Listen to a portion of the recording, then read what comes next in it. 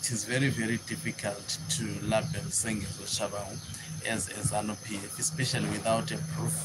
And this is how toxic the Zimbabwean politics is.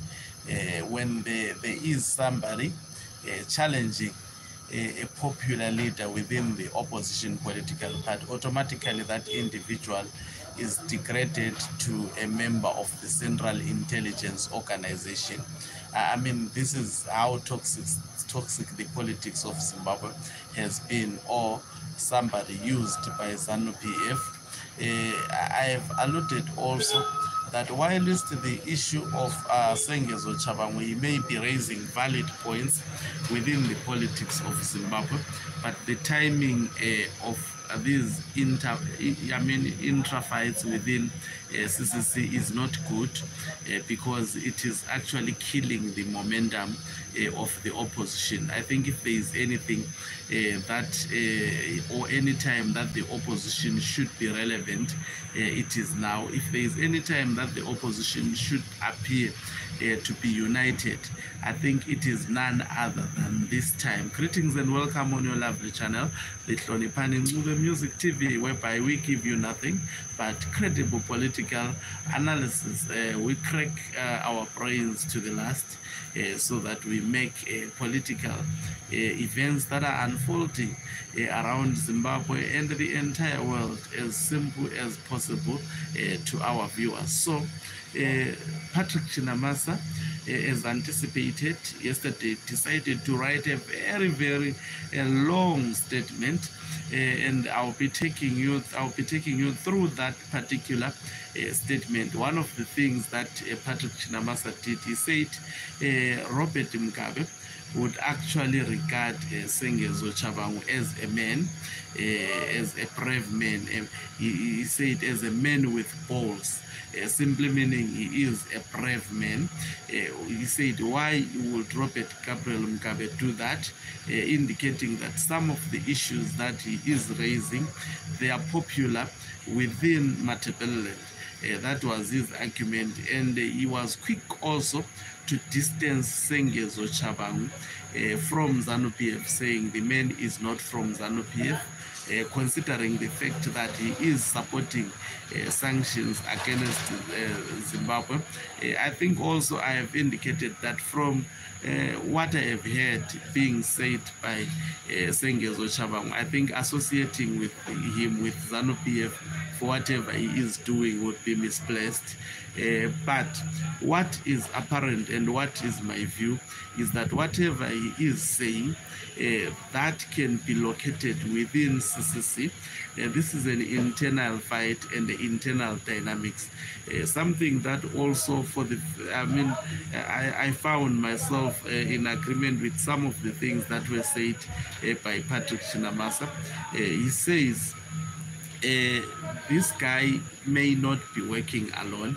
He is working with some of the top brass of the CCC leaders, but these are not verified facts.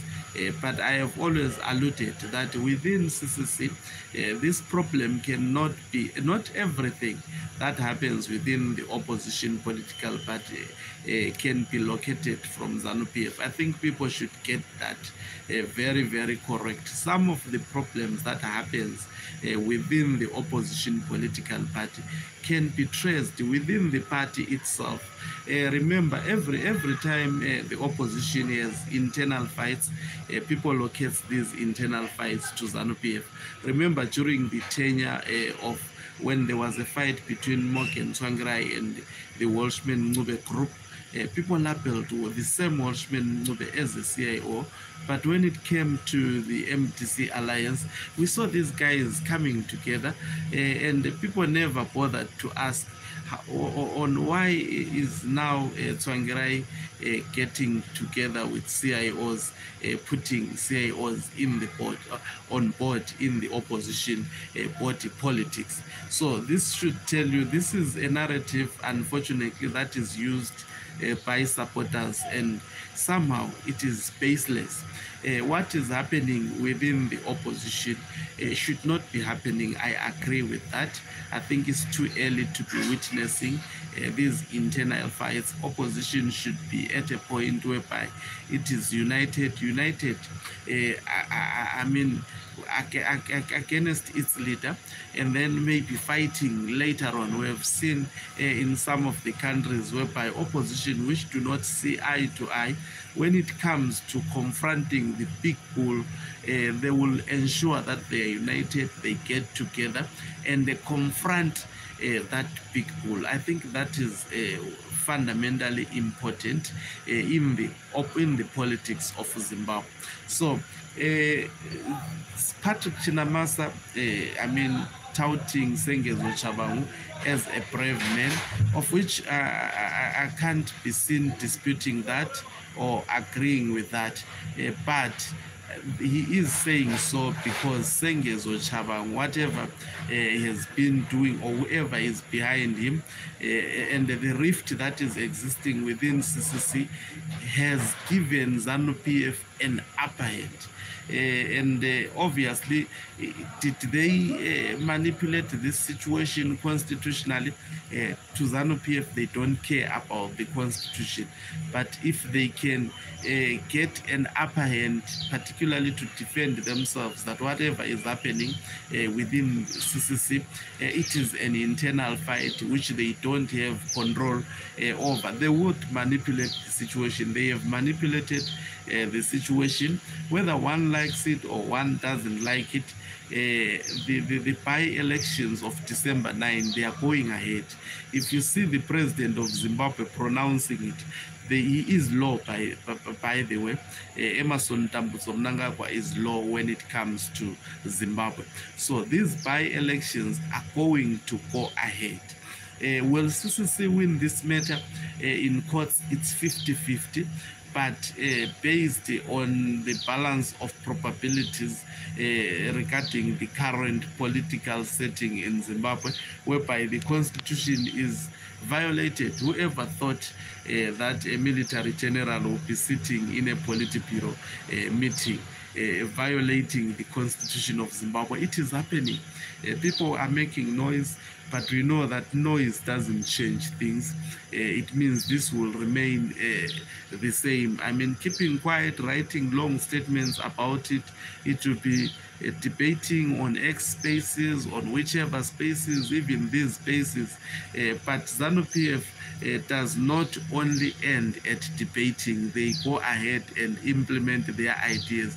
You may agree with them, you may disagree with them, but this is what usually happens. So Patrick Chinamasa is celebrating, I mean, he is actually, remember ZANU PF before elections, they have been, if you look at the people on social media spaces, they have been brewing this division because we saw during the campaign period the likes of Tendai, the likes of Walshman Ncube not being at the forefront when it comes to campaigning for the opposition political party. I once asked that question on whether these guys are united or not, and ZANU PF began to poke holes on this, realizing that Tendai is not attending the rallies.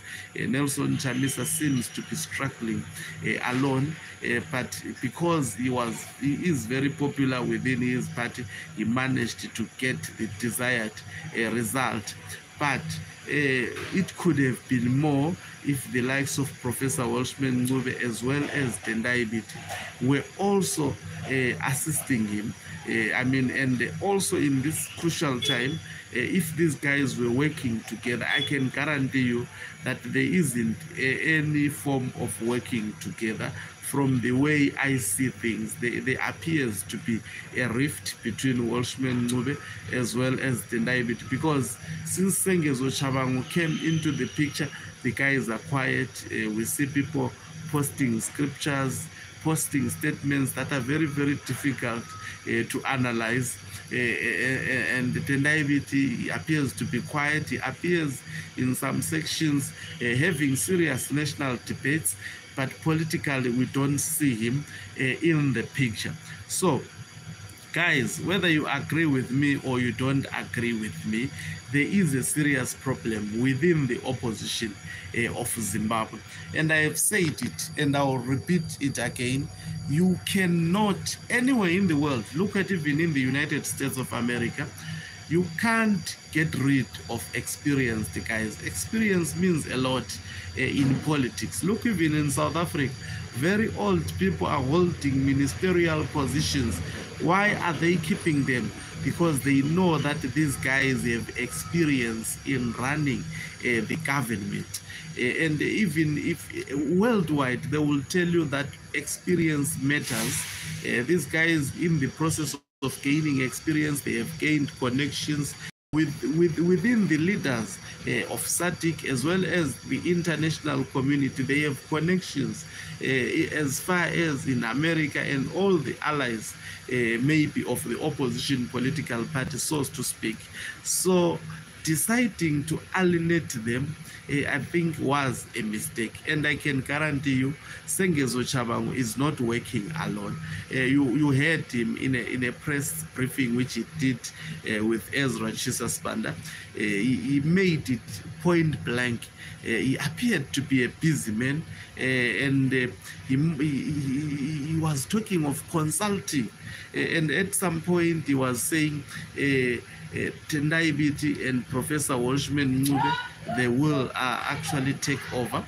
And we saw Tendai Biti distancing himself, saying that was prematurely, saying the man was going to fall on his own.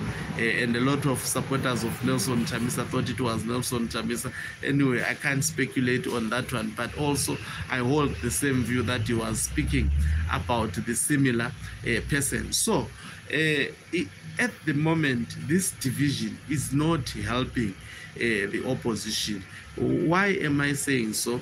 Even if Nelson Chamisa decides not to engage with these top guys of CCC and say, I will keep a distance and I will continue to actually forge ahead with these other new guys, we will see Sengezo Tshabangu recalling more CCC members of parliament, and ZANU PF will allow it because it is an advantage for them to actually, they may actually come back if if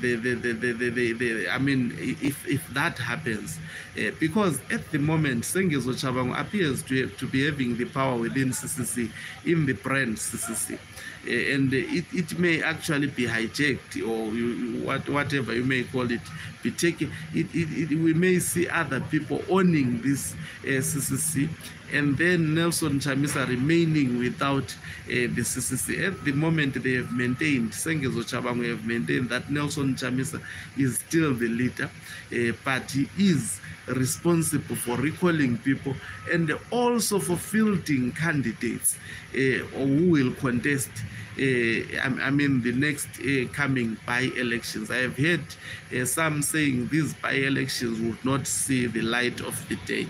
But do you think the courts of Zimbabwe can go against Emerson Dambudzo Mnangagwa? There is absolutely high probability that they would not be in a position to do so. So at the moment, the opposition is divided, and I think it takes very, very responsible leaders at the moment to go and sit down. They need to sit down, make sure that they engage, because the way I see it, people will be continuing building new parties, contesting, and then this ZANU PF will still be using the same tactic to actually. At the moment, you can see ZANU PF is not involved, but they are celebrating what is happening. They would celebrate because they are the enemies of the opposition, and they want the opposition to be where it is at the moment. Even if SADC is to deliberate on the issue of Zimbabwe, the opposition at the moment is not solid. It is divided. Are you getting the sense? So this makes the whole political situation very, very, very disturbing. Unfortunately, people want us to say what they want to hear, but I'm not here for that particular business. I say the things the way I see them. At the moment, the opposition appears not, their house appears not to be in order. Within itself, it should actually self-correct, it should work on itself, unite itself. How? I don't know. Because there were so many people during the MDC alliance who were denying. Remember, it was contested in court, who were denying that ZANU PF would manipulate that court action and divide it. We saw it being divided. And at the moment, there are so many people who are busy denying it. You may insult or do whatever, it is your freedom, but it shows your IQ in terms of actually comprehending very, very fundamental and important issues. At the moment, there is no way ZANU PF would miss the opportunity to dismantle, if not to destroy totally the opposition, if the opposition presents such an opportunity, of which this is what I see happening. So Patrick Chinamasa writing such a long statement, you can see that they are happy people, and that statement is not only coming from him, it is carefully orchestrated from ZANU PF, and they are intensifying the divisions, making even the Nelson Chamisa camp not to trust some of the people who are within the camp, because they are pointing that there may be many people who appear to be with Nelson Chamisa who are working with Sengezo Tshabangu. That is what that statement was saying, and it is in the interest of ZANU PF to actually push for such a rift. And if the opposition allow ZANU PF to do so, then it's over with them, because timing in politics is everything. Thank you very much for watching us. If you are watching us for the first time, please do remember